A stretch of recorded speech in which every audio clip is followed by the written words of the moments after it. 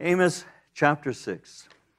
We'll begin reading at verse 1. I'm only going to begin by looking at verses 1 and 2, giving you a brief review, and then moving into chapter 6, a portion of Scripture where the Lord is speaking of judgment, as the book of Amos has been revealing to us the Lord's judgment. So beginning at verse 1, Amos chapter 6, reading to verse 2.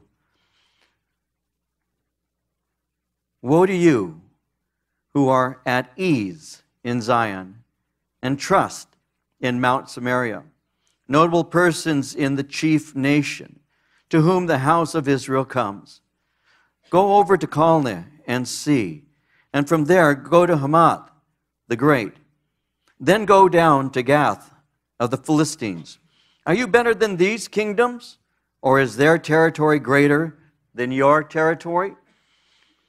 So as we're looking in the book of Amos, remember with me that Amos had just declared that Israel in the future was going to be receiving punishment. As a nation, and we've seen this as we've been going through the book of Amos, as a nation, they've been guilty of mixing idolatry with the worship of the true God. And they had even gone so far as to tell the prophets not to prophesy. And they had been worshiping at pagan altars. Amos tells us that these people were taking advantage of the poor, and they were selling justice to the highest bidder. And so the result was a series of punishments that devastated the nation. God brought famine, He brought drought, pestilence, and plagues upon the nation. And this prophecy was given through Amos. In spite of all of this, they refused to listen to what God was saying. And so in chapter 5, He ultimately let them know that He hated their feast days and He hated their sacred assemblies. He hated their church services, if you will. He let them know that He wouldn't accept their burnt offerings or their grain offerings, because their burnt offerings and their grain offerings, He said through Amos, had no value. He said to them, I don't want to hear the noise of your songs. I don't want to hear your music because it's polluted. And He said also they are going to be taken into captivity beyond Damascus, which was pointing to the invasion that would take place through the Assyrians. So when we pick up here in chapter 6, in verses 1 and 2, he begins this chapter with a woe. When's the last time you said woe and not to a horse? Woe. Anyway, I was going to roll off. I'm not going to. I'll come back. The word woe is a word of sorrow. It's a word of grief. It can be used as a word of regret. Woe is an exclamation of judgment upon God's enemies or of misfortune on oneself. And in the ministry of Jesus, when He would use the word woe, it spoke of a sadness over those who fail to recognize the true misery of their own condition. A word of sadness over those who fail to recognize their own misery. I wonder how many of us fit into that category at one time, where we didn't recognize how bad off we really were. We would argue with other people that we were just fine, that the things that they were concerned about were really none of their affairs, or things that we could conquer with a little willpower when we grow a little bit older. For me, my drinking problem was that way. My drug taking was that way. You know, I won't be drinking that much when I'm older. I'm not going to be doing that many drugs when I'm older. I'm not going to be like this when I'm older. I'll outgrow these things. And the Lord could have pronounced a word of woe upon my life, because it was a demonstration that I didn't even recognize my own misery. Now, this particular word, when it says, woe to those who are at ease in Zion and trust in Mount Samaria, this word is intended for the nation, from the north to the south. When he speaks concerning being at ease in Zion and trusting in Mount Samaria, Zion is another word for Jerusalem. It speaks of that which is in the south. Zion, Mount Zion, is another word for Jerusalem. And Mount Samaria is at the border of the northern kingdom. So that gives to us an insight that God is bringing judgment from the north to the south. And that's why he says it that way. Those of you who are at ease in Zion and trust in Mount Samaria. In other words, the entire nation is being spoken of in this particular portion of Scripture. When he speaks of Zion, we need to remember that Jerusalem was where the temple was. And when we hear of Mount Samaria, that would represent something within the northern kingdom that had plagued and begun to plague those people, which was their prosperity as well as their sense of fortification, because that area represented a place that was a fortified place that if they were invaded by a foreign nation, they felt that they were secure there. And so he's saying, you're trusting in your religion and you're trusting in your military, and the problem is both of them are going to let you down. Why? Because you have polluted your worship by combining idolatry with the genuine worship of God, and as such, God's saying, I'm going to bring judgment against you for that. In verse 1, when he speaks of notable persons, that speaks of the rulers whom Israel had come to for guidance and for judgment. And he's simply saying, I'm bringing everything to judgment. There's a judgment against religious compromise. There's a judgment against materialism. The compromise and love for materialism has put them in the position of receiving this judgment. And it's interesting how he says it, woe to you who are at ease. It's a picture here as being what you would call recklessly at ease. They're tranquil, they're content, and they believe that they are so secure that they are insensible to the danger that is awaiting them. They are completely at ease. You know, when it says here, woe to you who are at ease, that's another way of saying, woe to you who are taking it easy, who are just kind of floating along, thinking everything's fine, there's no problems at all. And what you've done is you've trusted in your riches. And as you have trusted in your riches, you have become unaware of your true condition before God. You are living luxuriously, and as you're living luxuriously, he's saying to them, you think that your luxuries are actually blessings from God, when in fact, they're not. As a result of this, you are ripe for judgment. There's an interesting portion of Scripture in the New Testament. It's found in Luke chapter 12, verses 16 through 21. And in that passage, Luke writes, he spoke a parable to them, saying, the ground of a certain rich man yielded plentifully. And he thought within himself, saying, what shall I do, since I have no room to store my crops? So he said, I will do this. I will pull down my barns and build greater, and there I will store all my crops and my goods. And I'll say to my soul, soul, you have many goods laid up for many years.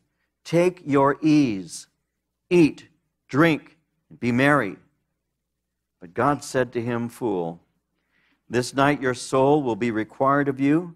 Then whose will those things be which you have provided? So is he who lays up treasure for himself and is not rich toward God. You've been putting all of this away for your retirement, and you're never going to retire. I've told you this before. Some of you have heard me say this many times. I've said it over the years, more than once. My cousin, Eleanor, was married, and her husband retired. And the day he retired, my cousin Eleanor gave her husband a retirement party. All his friends came. They had a big party. It was his last day of work and his first day of retirement. I'll never forget this. And he died in his sleep that night. Yeah. See, hey, you haven't heard that story. Good.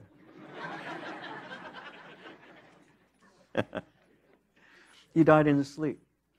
He didn't get a single day of retirement. Not a single, think about it, not a single day of retirement. He worked all those years, put all that time in, said to his soul, take your ease, be merry, enjoy life. And he died in his sleep. There's no guarantee. There's no guarantee that you're going to wake up tomorrow. Now, am I trying to scare you? Yeah. A little bit. Maybe we need to wake up. Maybe we need to be aware of the days that we're living in.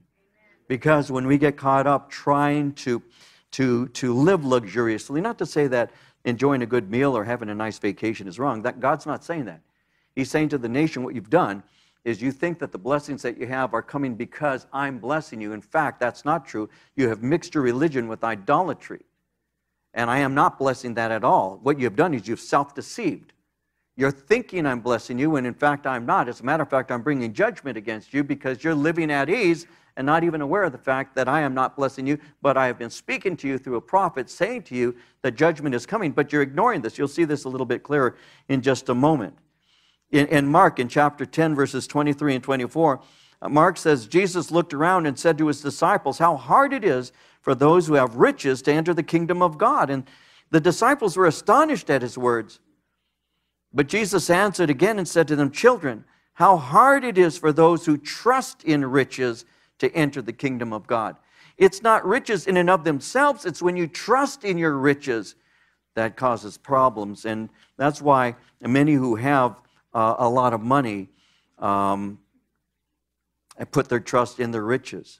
And Jesus says, no, if you trust in your riches, it's very difficult to enter into the kingdom of God. Why? Because you can't trust God and your riches simultaneously.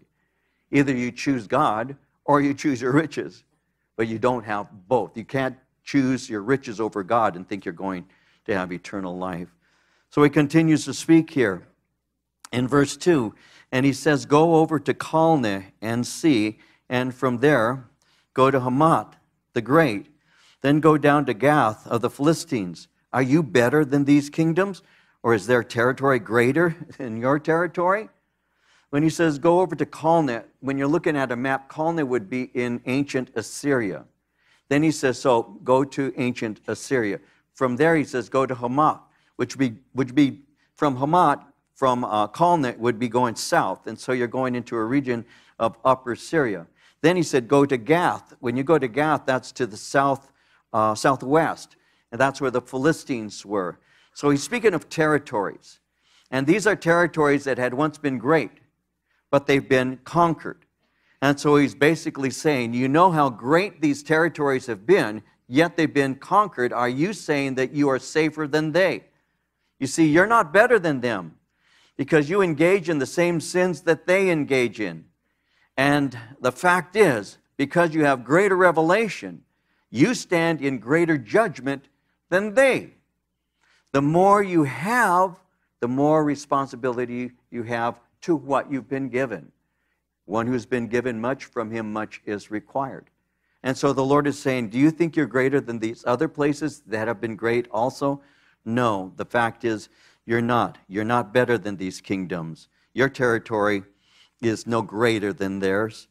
And now he goes on to pronounce these woes. Verse 3, woe to you who put far off the day of doom, who cause the seat of violence to come near, who lie on beds of ivory, stretch out on your couches, eat lambs from the flock and calves from the midst of the stall, who chant to the sound of stringed instruments and invent for yourselves musical instruments like David, who drink wine from bowls and anoint yourselves with the best ointments, but are not grieved for the affliction of Joseph. Therefore, they shall now go captive as the first of the captives, and those who recline at banquets shall be removed.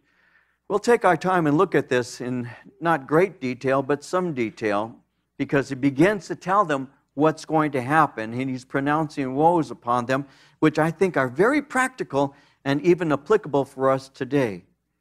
Now, first he says, notice verse 3, woe to you who put far off the day of doom, who cause the seat of violence to come near. First thing that he begins to pronounce a woe about, he's saying you are guilty, and you can mark this in your heart if not in your notebook, you are guilty of not applying God's word to yourself. You are guilty of not applying God's word to yourself. There are many who are able to memorize messages and repeat them to others when the Lord is speaking to them. You ought to see what happens when I teach on marriage and family. When I'm speaking concerning how husbands are to love their wives. And the wives, I can always tell who's having a problem, because the wife turns and looks at the husband as I'm speaking. They always do. I see how that husband squirms and that wife just looks at him. The best way to understand a Bible passage is to determine to apply it to yourself. It's the best way. Do you want to know the Word of God? Make a decision to obey it. That's how God manifests himself to you. But when we get caught up memorizing what is said but not applying it, we're in danger. I knew somebody, I still do, he's not dead. I knew somebody who told me, I have a tape I want you to hear. I really think it'll bless you. And I said, really? And so he begins to speak in the voice of the person who taught and began to give me that message. And it was obvious that the message was by a Pentecostal preacher. And this fella is raising his voice and his cadence, and it's like he put himself in the position of that pastor and was preaching word for word what he had memorized from this particular message. And I found it intriguing and very interesting because I knew him fairly well, how he could give a message that he was not yet living. And we need to understand that if God's word is being spoken to us, it's not for the person who is next to us, behind us, or in front of us, or who is being raised by us necessarily, or who is married to us. When we hear the word of God, it is to us. And I've known too many people, and I'm not judging them, it can sound that way. I'm just trying to give illustration about this. I've known many who know many things about various doctrines, who have information but no transformation, who are able to tell me things concerning the last days, and yet don't live as if they truly expect Christ to return at any moment. And basically what is happening is this. He says, you're not applying God's word to yourself. You knew that God has said judgment would come, but you have not applied it, is what he's saying. Yes, judgment is coming, they're saying, but it's still future. It's not going to affect us. We don't need to worry about it. In Ezekiel 12:22, we read, Son of man, what is this proverb you have in the land of Israel? The days go by and every vision comes to nothing. You know, what is it that you guys are saying? You're saying that you've heard that judgment is coming. It hasn't come yet, and therefore we know what's being said, but we don't necessarily believe it's going to happen. In Matthew 24, verses 38 and 39, we read, As the days of Noah were, so also will the coming of the Son of Man be. For as in the days before the flood, they were eating and drinking, marrying and giving in marriage, until the day that Noah entered the ark, and did not know until the flood came and took them all away. So also will the coming of the Son of Man be. They went through life. Now, Noah being a preacher of righteousness, building that ark, undoubtedly with neighbors and those who live close by mocking him throughout this entire building. And the Bible tells us that he was a preacher of righteousness, and he spoke to them of a coming judgment. And obviously none listened to him, none believed him. The only ones who were saved were his family. And as he built this enormous ark, as I mentioned recently, we went to see the replica of the ark. It's 505 feet long. It's over 3 stories tall. It's an amazingly large structure. And as we're there, we recounted the story of the judgment that came. And when you're looking at that ark, there's so many things significant about it. But one of the things that stands out will be that there's just the one door. And so that one door is where all of the animals and where Noah and his family came in. And the Bible says that when the day of judgment came and the flood hit, God closed the door. So there was no more opportunity for man to enter in. When the day comes that God closes the door, that's it. And so in the days of Noah, Though Noah, as a preacher of righteousness, had been saying to friends and neighbors and all who would hear for all those years, the Lord is going to bring a judgment. They didn't listen. They went about life as normal. They ate, they drank, they married, they gave in marriage, until the day Noah entered the ark. Judgment is coming, Amos is saying, and you're acting as if it will not hit you. The judgment that you are aware of, yet think is still future, is actually in your midst. The awareness of coming judgment should be an incentive to safeguard your walk with God. The awareness. Now, in Romans 13, 11 through 14, Paul said this, another reason for right living is that you know how late it is. Time is running out. Wake up, for the coming of our salvation is nearer now than when we first believed. The night is almost gone. The day of salvation will soon be here. So don't live in darkness. Get rid of your evil deeds. Shed them like dirty clothes. Clothe yourselves with the armor of right living as those who live in the light. We should be decent and true in everything we do, so that everyone can approve of our behavior. Don't participate in wild parties and getting drunk, or in adultery and immoral living, or in fighting and jealousy. Let the Lord Jesus Christ take control of you, and don't think of ways to indulge your evil desires. The question we have to ask ourselves tonight, and it's a good question beginning with me and throughout this room and those who are hearing this message, is, do I really believe the Lord is coming? Do I really believe that Jesus Christ is even at the door? Because if I really do, my life is going to change. I'm going to live in anticipation of His return. Somebody once asked the question, if you knew that Jesus Christ, for certain, if you knew for certain that Jesus Christ was going to come today, what would you change about your life? Is there anything in here, when you think about it yourself, is there anything you would change? Let's say that we really did know that we really did know that. Jesus is coming tonight, we will say, at 10 o'clock. Okay, now someone's going to take that and say, Pastor David is setting a date. 10 o'clock. Is there anything you would change? Is there anything at all that you would do and change? Anything? Most of us would probably say, yeah. There are some things. Why? Well, because everybody's life can be fine-tuned. Not one of us is perfect in this room. Not one of us is saying, oh, I don't have to change a thing. I am so perfect. As a matter of fact, I might go out and do a few bad things just because. No, I mean, I'm so good. But the fact is, most of us would be able to say, well, you know, I would probably, well, then do it. Then do it. Because we're preparing, and we're prepared. Because the Lord is returning. He's even at the door. So one, He's saying to them, you aren't applying God's word to yourself. Then second, verse 4, He said, who lie on beds of ivory, stretch out on your couches, eat lambs from the flock, calves from the midst of the stall. Second thing here, interestingly, it's a picture of luxurious self-indulgence. Luxurious self-indulgence. When he speaks of beds of ivory, that's a picture of luxury, as does eating the best lamb and veal. Now, what's interesting on top of that is luxury and indulgence.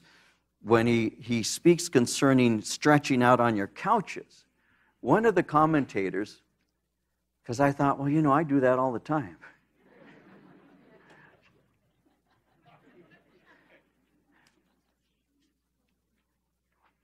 Is there something wrong with stretching out on my couch?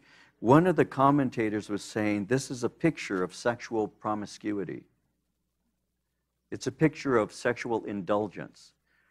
It's a picture of a word that's never used or seldom used anymore. It's what is called illicit sexual involvement. Illicit. What is that? Nobody uses that word anymore. When we speak of illicit, it simply speaks of sexual relationships that are improper or forbidden. And Christians, many professing faith in Christ, fall into the category of sexual indulgence, where singles are having sex and saying it's no big deal because we love each other. Where single Christians are calling the person they're fornicating with their fiancé to give an air of legitimacy in a sense that we're going to eventually get married, and thus it's okay because before God we're already married and we're just acting as married. Eventually we'll go out to the justice of the peace or have a church wedding, etc., etc., etc. But the Lord doesn't say that's proper. God says that's wrong. That's called fornication. And so the picture here is indulgence in every form, from the stretching out on your luxury couches to the sexual promiscuity to the going out and eating the best veal and lamb that you can have. And the picture he has is people who are living in such a way that they're luxuriously living without any sense that they're doing anything wrong. Now, in 1 Timothy chapter 6, verses 6 through 8, Paul said this. He said, "Godliness with contentment is great gain. For we brought nothing into this world, and it is certain we can carry nothing out. And having food and clothing, with these we shall be content." With these we shall be content. You know, you were born naked, and though they may put you in a suit or a dress, when they put you in that coffin, it's the last thing you're going to be wearing. You're not going to be going out and buying some new shoes. That'll be it. Naked I came into the world, and naked I shall leave it, Job said. The Lord gives, the Lord takes away. So the things that matter aren't necessarily the things that we wear or the things that we eat, the things that we indulge in. The things that matter are deeper than that. And that's why Paul said, godliness with contentment is great gain, because we brought nothing into this world and we can carry nothing out. So having food and clothing, with these we can be content. Well, he's speaking about their self-indulgence and their luxurious living, and they did not care about the poor at all. A third thing, now this I found really interesting as I was preparing this. Most of this is, well, it's all interesting, but this really, verse 5, he said, "Who chant to the sound of stringed instruments and invent for yourselves musical instruments like David." Now, who chant, I thought, what an interesting phrase, who chant. You know the word chant in the Hebrew? It means to improvise carelessly. Improvise. There's style of poetry today that's freestyle, right? So it's not brand new. This thing that we see sometimes where people have this amazing ability to rhyme and all of that, and I actually, you know, when it's clean, it's interesting. When it's dirty, anybody can cuss, like a 12-year-old. But when it's clean, it's interesting because it just shows a genius.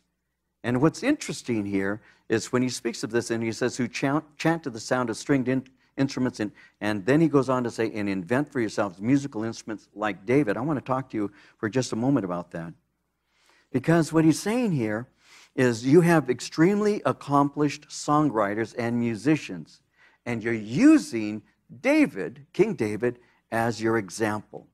When you look into the life of King David, and you look at 1 Samuel 16, at verse 23, that tells us that David played a stringed instrument. It was called the lyre, and that he had a beautiful singing voice. And when you look at the life of David, before David became King David, he was the shepherd.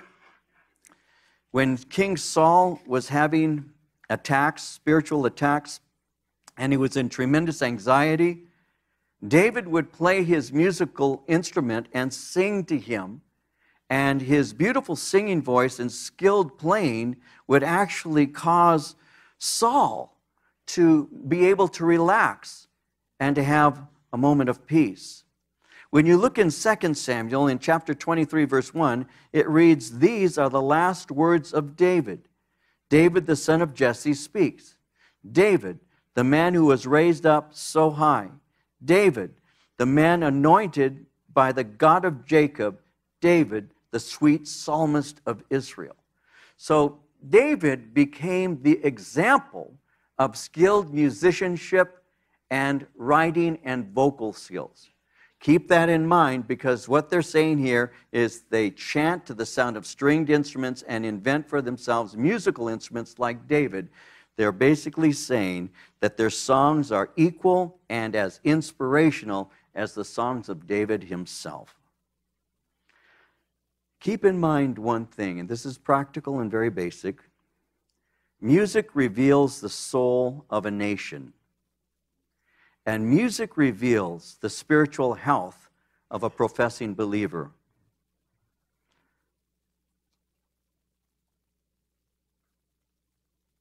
I want to say this in a way that makes sense. And for me, it's difficult to make sense, because it sounds so outdated that I know that it could be misunderstood. But let me say it anyway, and hopefully it'll make some sense to you. Music reveals the soul of a nation. The things that you sing, the things that you allow, are the things that you ultimately embrace and very often help to establish your philosophy. There's no doubt about that. No doubt about that. If you just did a quick look at music in the United States from the 40s to now, you'd see what I mean. You would see that, and I'm gonna take you through memory lane for a moment, so relax, there we go. You would see that in the 50s, there was no such thing as rock and roll. You would know that because in the early 50s, it was still just an extension of what was called the big band era. So a lot of the music that came was actually songs that were, they used to call them crooners. They were songs that were kind of corny. I mean, very corny. I can still remember a song my mom used to play on the radio, "How Much Is That Doggy in the Window?" The one with the waggity tail. And so that was the kind of music. You will see that. All you need to do is look at Billboard hits, #1 songs from the 50, 51, 52, 53. You'll see what I'm talking about. You can do this. Very easy to do that. And you will see some of the corniest songs. "Oh, My Papa," and all kinds of like, what? There was an innocence. And then this hillbilly rocker by the name of Elvis Presley came out, right? And he kind of like, he brought in a rockabilly style, you know, blue suede shoes and hound dog. And what he was doing is he was taking many of the songs that had been brought out in the 20s and 30s, and they were bringing them updated. I could give you a whole lot of information about this. I better not, because I didn't prepare it. I'm just kind of sharing something with you real quick. But Elvis began to do that, as well as Jerry Lee Lewis and others. But what you saw was people getting upset over what was happening, because the music, the term rock and roll, how many of you know what that means? Raise your hand if you know what rock and roll actually means. Rock and roll was a term that was used in the early 50s to speak of sexual intercourse. Did you know that? I know you didn't. That's what I'm telling you. That's what it meant. That's what it meant. And I don't want to be dirty up here, but that's what it meant. Rock and roll spoke of sexual intercourse. And so people got upset because they knew that that was a term coming out that was now becoming mainstreamed. And when it was brought in, people were upset about that. So what you had was an invasion of morals through music. If you look at the innocence of the 50s and then see how it slowly changed, then you're going to see that I mentioned recently that Elvis had a song, "One Night with You," is what I've been praying for, which was actually a remake of a different song that said, "One night of sin is what I'm paying for." And they changed that song around and made it into a hit by cleaning it up. There were so many examples like that. I like music a lot, and for many years I've actually studied a lot of it. I don't bring it into sermons because it normally doesn't matter. But that's what I'm trying to say with this verse. Because the soul of a nation is often revealed by the music it enjoys. The music it enjoys. And you can trace our nation philosophically through the music that we like. And you can see whole movements that transformed America. One of the things that I think is a blessing in many ways to the civil rights movement of the 60s was Motown. Because it gave America the opportunity to appreciate the genius of African American lyrics and songs. It introduced a different culture in a time that we were open to learning new things. But with that came different other musics. And so when the British invasion enters in and the Beatles come and start making comments and statements, people like me looked at the Beatles as more than songwriters. I actually looked at them as prophets. I looked at Bob Dylan as a prophet. I did. Blowing in the Wind and a variety of other songs that he sang were fueling the movement for change in our nation. Older people saw it and were threatened. Younger people heard it and said, that's the direction we ought to go. Music directs you in many, many ways. Then let's fast forward, because I don't want to take that much time up. I will go into this.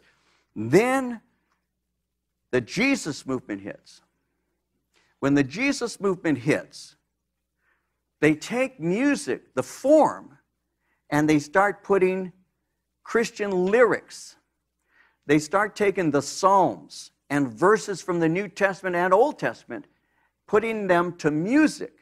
So when I get saved, I am singing a similar kind of music with edifying lyrics. So I'm now singing songs of praise to God in the form that people of my generation liked. Older people got mad and began to say, oh, that's the devil's music. You're singing bad music. You Calvary chapels bringing in that garbage music.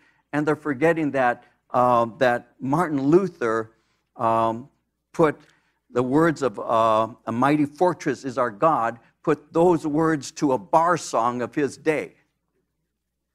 And what he did is he took the bar song, took their music, and he put in a mighty fortress is our God. And so we redeemed those things by bringing in words that edified and gave glory to God, right?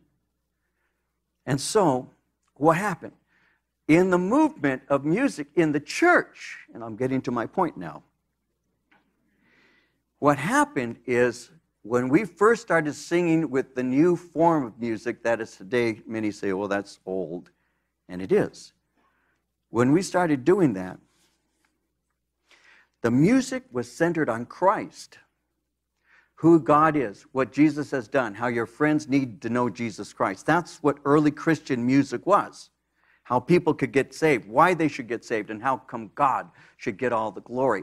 But as that was taking place, enter the late 70s, a movement sprang up, and there were churches that began to be known for their worship style, and instead of it being God-centered, worship began to be man-centered.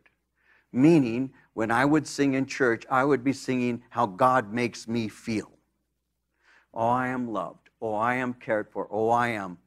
And instead of us saying how great He is, how great Thou art, we started singing in the late 70s how He makes me feel, which is what has brought us to where we are now, where a lot of songs that you will hear on Christian radio are really songs that you wouldn't know if it was God being sung to or a boyfriend, because it is that shallow, because it has that little content.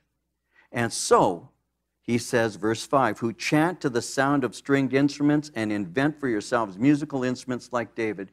You are saying that your songs are inspired equally to the songs of David, and that your skill is just as good as he. And what has happened is they have tainted their music with the world, and it isn't bringing honor and glory to God. And so I have spoken to Christian musicians. I meet with my own worship leader, Jared, every Monday, and we try to keep our eyes together on who Jesus Christ is. And the songs that we select should give praise and honor and glory to him, because that's what worship is. Because the form of music has to have content. And if the content doesn't bring glory to God, then it's just a song. And the Lord says, I don't like that. It's amen, amen. That was Jared. So our music should be fresh. Our music should be relevant. Our music should be worshipful, but our music should always be centered on Jesus Christ. Then he goes into verse 6, who drink wine from bowls and anoint yourselves with the best ointments, but are not grieved for the affliction of Joseph.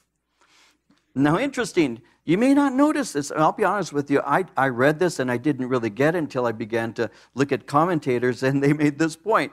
They drink wine from bowls, not glasses. So what are they saying? What is God saying? You are given over to drunkenness. When he says the best ointments were used as deodorant. So you care about perspiration, but not inspiration. See, for you, drinking is no problem whatsoever, because it shows sophistication. For you, you think it's okay, he's saying to them, to go out and to overindulge. You're not drinking a glass of wine, you're drinking a bowl of it.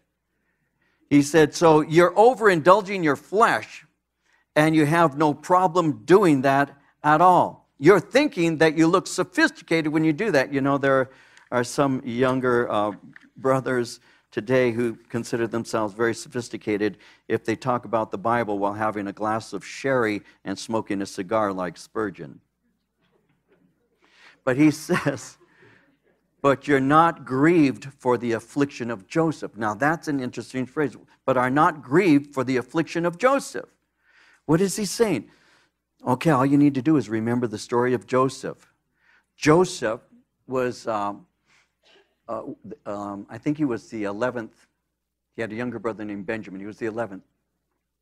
And he had a coat of many colors, which showed his father's preference. And his older brothers were jealous and upset that he was the favorite of their dad. And so he had spoken to them concerning a dream and all, and they started calling him the dreamer.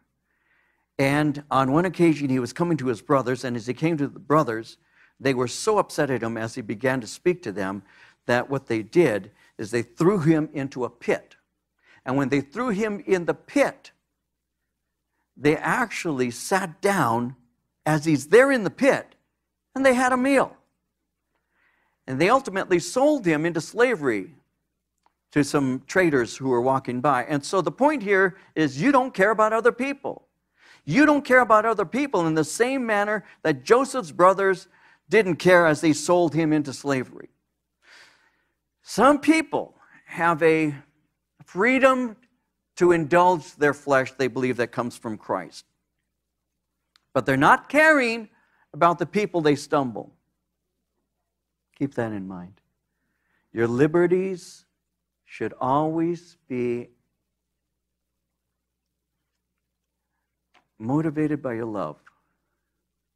You may have freedoms in Christ for certain things. You may not have a conscience that certain things are wrong, certain things that are not prohibited by God. I'm not saying just anything, but some things. But if your liberties cause a brother or sister to stumble, they cease being liberties, and they begin to be a stumbling block. You need to always remember that God has given to us liberty in Christ, but not license. All things are lawful for me, but not all things build up. There may be things that I don't have conscience about, but I will restrict those things, even if I don't think there's anything wrong with them, for the sake of somebody else. And in this context, it would include the drinking. That a lot of believers today feel that they can be sipping saints and don't have a problem with it. But they fail to realize that in their sipping, they are also stumbling. And if you have to go to the store and buy something and go home and drink it, you're really not free at all anyway, because you're hiding from other people. So you ought to live in a way that people could come in, open up your cabinet. Years ago, many years ago now, when the Harvest Crusades began, Greg Laurie came over my house. He had come to do some ministry out here with us, and he came over my house. And the first thing Greg did is he walked up to my refrigerator and he opened it up. So I offered him a beer. No, he and I laughed, because, you know, you can do that if you want.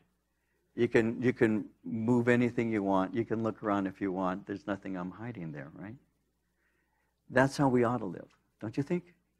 And the freedoms Christ gave to you, don't use them to stumble somebody else. And if you're hungry for that old wine, have you tasted the new yet? I've never had a hangover with the new wine, but I've had plenty of hangovers with the old. The new is better. The Holy Spirit is much better. Then moving on into verse 7, therefore they shall now go captive as the first of the captives, and those who recline at banquets shall be removed. As they were first among the people in rank, as they anointed themselves with the best ointments, they will also be the first to go into captivity. It's interesting how it says, those who recline at banquets shall be removed, because the word banquet speaks of a loud and boisterous party. And so he's saying, those who recline at banquets shall be removed. He's simply saying, the party's over. In verse 8, the Lord God has sworn by himself, the Lord God of hosts says, I abhor the pride of Jacob, hate his palaces, therefore I will deliver up the city and all that is in it. The Lord God has sworn by himself because there's none greater than he, so he swears by himself, and he says, I hate the pride of Jacob. The word pride is also excellency. It can be speaking of arrogance. The pride of Jacob could also be speaking of the sanctuary that was in Jerusalem, as was the priesthood. And God is simply saying, what you are and what you've been doing is going to be humbled. So he tells us how he feels about pride, sexual sin, partying, the filthy lyrics, and drunkenness. And he simply says, I abhor it. I hate it. Why? Because they can take you away from him, or they can prevent you from coming to him in the first place. He says he hates his palaces. I will deliver up the city. Palaces can speak of storehouses. He's speaking of Israel's prosperity, and he's simply saying, I will deliver up the city. All that's in it, I am bringing judgment. In verse 9, it shall come to pass that if 10 men remain in one house, they shall die. And when a kinsman of the dead, with one who will burn the bodies, picks up the bodies to take them out of the house, he will say to one inside the house, are there any more of you? Then someone will say, none. He'll say, hold your tongue, for we dare not mention the name of the Lord. When judgment hits, he's saying Israel will be under siege. There will be people who have survived in a house, but those are going to die. In Jeremiah 24:10, it says, I will send the sword, famine, and plague against them until they're destroyed from the land I gave to them and their ancestors. In verse 10, it says, when a kinsman of the dead with one who will burn the bodies picks up the bodies. In other words, when someone dies, the nearest of kin would come to take the body for burial or disposal. Because they most likely died of plague, the body would be cremated. And it seems he's saying here, 1 out of 10 may survive. But when spoken to, the survivor will be told, don't even mention God for fear of more wrath. And finally, verse 11, behold, the Lord gives a command. He will break the great house into bits, the little house into pieces. Do horses run on rocks? Does one plow there with oxen? Yet you have turned justice into gall, and the fruit of righteousness into wormwood. You who rejoice over Lo-debar, who say, have we not taken Karnaim for ourselves by our own strength? But behold, I will raise up a nation against you, O house of Israel, says the Lord God of hosts, and they will afflict you from the entrance of Hamath to the valley of Arabah. When God gives a command, he's saying, Verse 11, the Lord gives a command. When God gives a command, it is completely fulfilled. He's saying, I keep my threats as well, by the way, as keeping his promises. When God has made a threat, judgment is coming, he keeps that threat. But God also keeps his promises.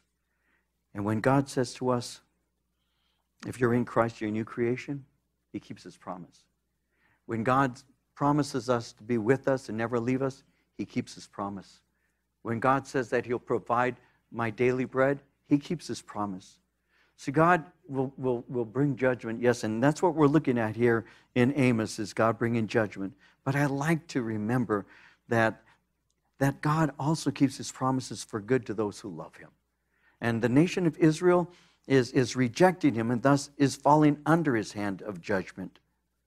He finally says in verses 12 and following, do horses run on rocks? Does one plow there with oxen? Horses don't run on rocks, and plowing over rocks is useless. And so he's saying, you're useless. You are incapable of fulfilling justice, and you block God's blessings from the people. Justice and righteousness have been made unattractive and even bitter to other people. And he finally says in verse 13, you who rejoice over Lo-debar, who says, have we not taken Karnaim for ourselves? Lo-debar is a town east of the Jordan River, and Karnaim speaks of a location that's south of Damascus, and Karnaim is translated horns, and so that would mean that Israel has been trusting in its own military strength, and that, he's saying, is foolish. Some trust in chariots, some in horses, but we will remember the name of the Lord our God. Psalm 115:11 says, you who fear the Lord, trust in the Lord. He is their help and their shield. Psalm 118, verse 8, it is better to trust in the Lord than to put confidence in man. And so the question is, who do I trust in? They were trusting in their own strength. The wisdom is trusting in his. And then finally he says, I'll raise up a nation against you. From all over your enemies will come and take you into captivity. And ultimately, we know what took place. Assyria came and took them captive. And that's the point he's making.